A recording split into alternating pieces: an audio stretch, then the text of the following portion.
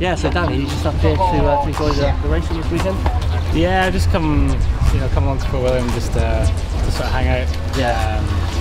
It's kind of really cool wandering about it, and also I think for the first time this year I'm going to get to go up and have a look properly on the course. Because normally I'm either doing something down the car park and you just see people come over the line, but it's going to be good to actually go up and sort of watch them on Sunday on the course. Yeah, so are you doing any displays yourself?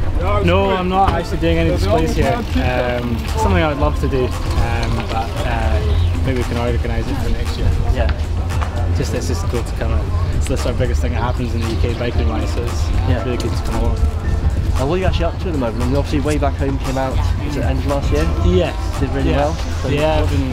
So I've just been so really after Way Back Home I took a little bit of time off my trials bike just to ride mountain bikes and just to kind of not chill out a bit, but I've been kind of hanging around the sort of Loch Aber area as well, doing a lot of mountain biking here. And then I've got some doing a project called Hop in Sweden last week. Okay.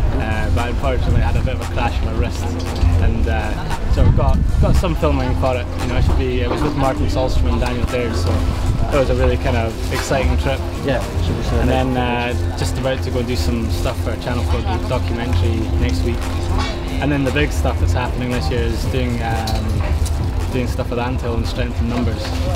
So that's the kind of, for me, that's the kind of big thing I'm doing this year. And, I really kind of look forward to putting everything into that. So I guess that's the first kind of like really big bike movie you've been in.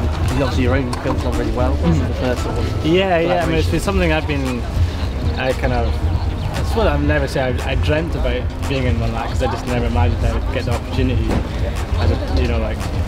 to get into a big mainstream bike film. But it's always been cool seeing like Ryan Leach and Jeff Noski and things being in these films, and it's amazing to, after watching these sections all my life, growing up, to actually get to have a part myself. So yeah, it's kind of the next step, and it's a step I'm really wanting to sort of take into the mountain bike scene more, rather than just having YouTube videos and all that kind of stuff. It'd be nice to kind of have stuff that's a little bit more mountain bike mainstream stuff as well. So you're going to be sort of riding a hard time along with that, or are you going to be riding some different types of bikes?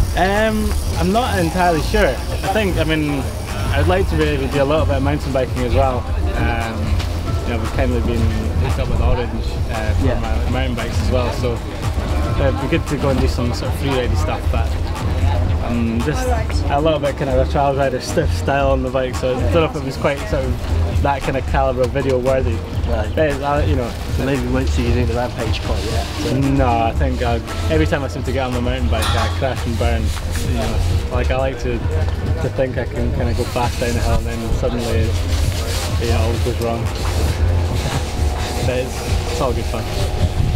Well, have a great weekend. Cool. Thanks a lot for talking to us. This is Danny MacAskill from BikeRadar.